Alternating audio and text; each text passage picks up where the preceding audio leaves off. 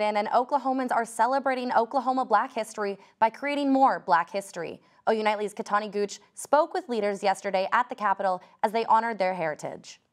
History is really a story of American progress. In celebration of Black History Month, Black community leaders gathered at the Oklahoma Capitol to celebrate those who came before them.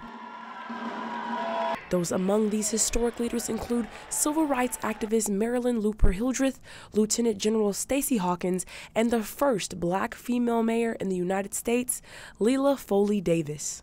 We have come a long way, but we still have hope. We know that Black history is every day, and we have to celebrate our history and our ancestors, and certainly we hope that we lengthen the legacy and that we create our own history. But that's why we're in the Capitol, because this is our house. This is the people's house.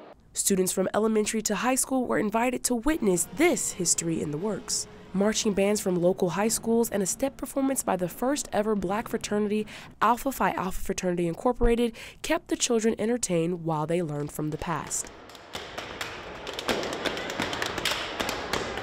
Some representatives say that learning this history is imperative to the youth because it is being taken out of schools. It's important that we have a voice at the Capitol, especially with all the things that are happening to attack the history aspect of our community. So we want to make sure all of that is entailed in what we're doing. Speakers here say Black history is a part of Oklahoma history, which is why a day like today is so important.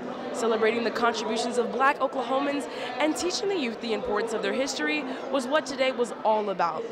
Reporting at the first ever Black History Day at the Capitol, Gouch, OU Nightly.